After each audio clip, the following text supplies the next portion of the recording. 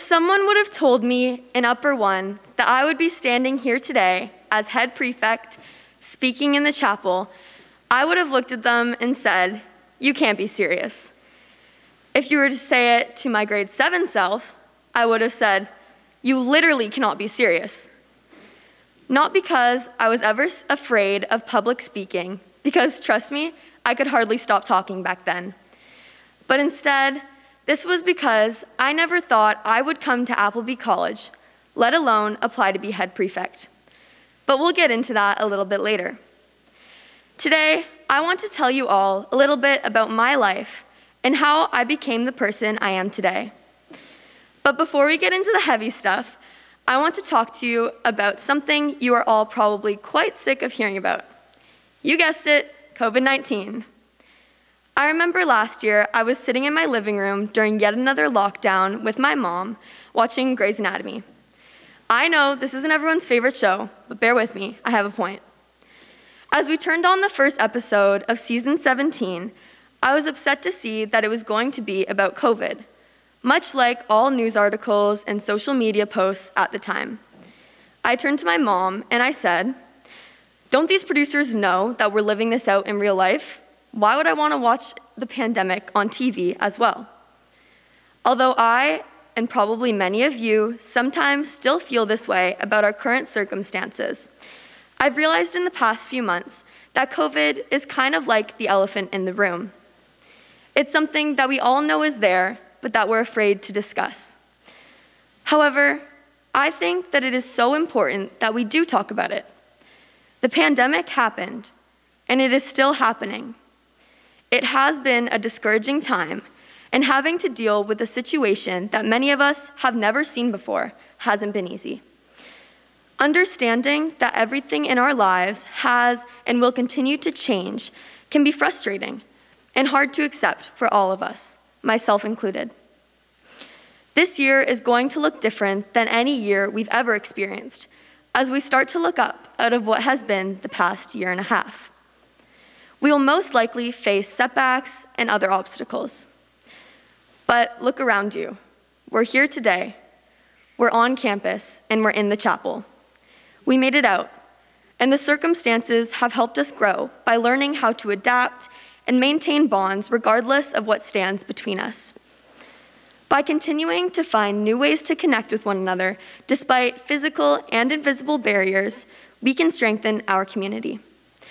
Even a simple FaceTime call with a friend or eating lunch with each other outdoors can offer opportunities to uphold relationships and form new ones. But enough about COVID. It has helped me grow into who I am, but it's not the only force. In fact, it's a small one in comparison to that of my family, my friends, and this community right here. In 7th grade, I was living in North Bay, Ontario, doing regular 13-year-old things and enjoying life. That was until my parents sat me down and told me we were going to a place 4 hours away to look at a school called Appleby College. And I pretty much thought my life was over. Why would my parents make me pack up my entire life, leave my friends, my home, and everything I'd known for the past 6 years of my life just for some school? Now, this was not the first time I had been through this routine. By routine, I mean the packing, the goodbyes, and the leaving. Growing up, I moved around often, as in I have lived in 5 different cities in my life. I know to some of you this may seem insignificant, as I'm sure there are many of you that have moved many more times than that. However, this meant for me 5 new towns, 5 new houses, 5 new schools, and 5 times of having to be the new kid. Frankly, I was tired of having to leave everything I'd known yet again, and I was tired of being the new kid. The first time I ever saw Appleby College was quite the experience. I remember being in the parking lot with tears in my eyes, feeling completely uncertain and afraid of what was outside of my car door. My dad and my sister Holly had gotten out of the car earlier, already making their way to the admissions office. What my mom said next to me was, "You don't have to go, but how will you know you don't like it if you don't try?" Well, of course, I took that as a challenge, and I stepped out onto the campus I didn't know I would be living on with my best friends just 5 years later. Once I stepped out and was greeted by one of the most cheerful students I'd ever met, my perspective did a 180.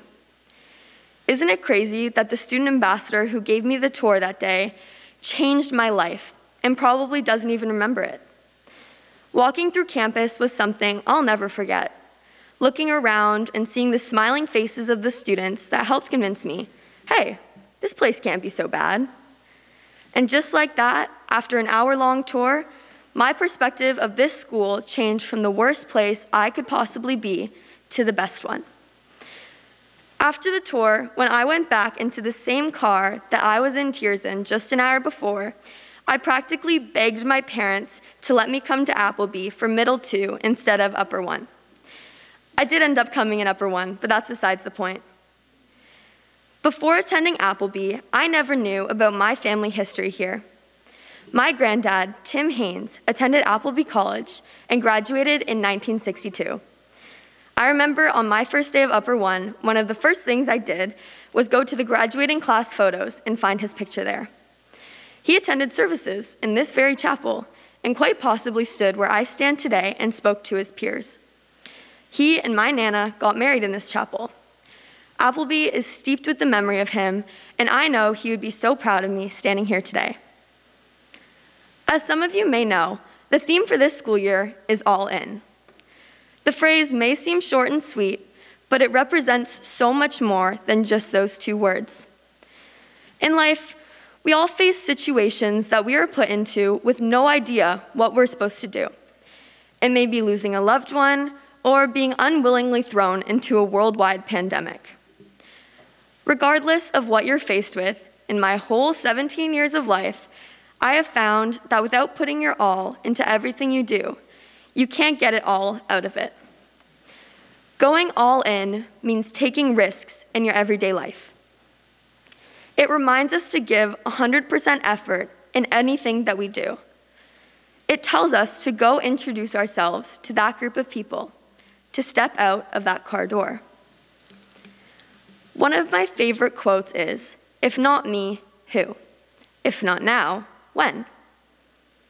When student leadership applications rolled out at the end of March, I knew that I wanted to apply to be a prefect.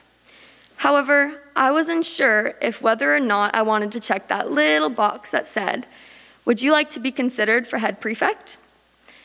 Now, I am so glad that I did. I am so glad that I took the advice of that quote. I am so glad that I took that risk, and I am so incredibly glad that I decided to put my all into those applications, because if I didn't, I wouldn't be able to experience the opportunities I have thus far, including working with a team of 14 incredible individuals.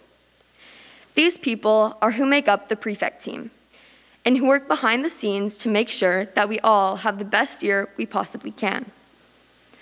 Even after working with them for just a couple weeks, they have taught me many lessons and widened my perspective. The diverse voices on our team have made us stronger because we all experience the world differently and respect the variation we each bring. Working with them will be an experience I'll never forget. If there's anything I want you all to take away from this talk, it's that change is okay. In order to grow as people, we need to embrace the change around us and understand that the new and the different isn't so bad. It's usually exactly what we need. If I told my parents that I did not want to come to Appleby College back in grade 7, I wouldn't have. If I didn't decide to take a risk and go all in, I never would have become the person that I am today. But wow, am I happy that I did. Coming to Appleby has and continues to help me and all of us grow as people. From learning skills like how to use a J-stroke on the canoe in Temagami, to bettering my soft skills with the Student Ambassador Program and making lifelong friendships, I cannot even begin to imagine what my life would look like without the presence of the Appleby community. So, to you all, my peers, my teachers, my counselors, and my family, I I want you all to embrace discomfort this year. I encourage you to try with everything you have and everything that you do. Because like the wise words my mom gave me all those years ago on this very campus, how will you know you don't like it if you don't try? Middle schoolers, don't be afraid to go out to that co-curricular that you've always wanted to try, or to talk to the older kids. They're not as scary as they look, I promise. Upper school students, starting high school is nerve-wracking. Trust me, I know. But everyone around you is in the same boat. Reach out to someone new. It might be just what they need in that moment. Senior ones, I want you to go out for that leadership position. There are so many diverse roles that offer unique opportunities to help your Appleby community, and it is so worth trying your absolute hardest to get one. And finally, to my fellow senior twos, it's our last year together, so let's make the most of every second. Don't forget to make the time to check up on your friends and to have fun amidst your busy schedules. Learning to grow isn't always easy, but it is always worth it, and it is essential.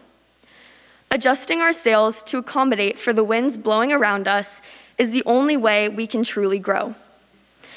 As a community, let's embrace the changing winds this year, and regardless of what is thrown at us, let's welcome discomfort and support one another through it all. So now, will you please pretend to rise and sing my personal favorite hymn, number 656, She Comes Sailing on the Wind.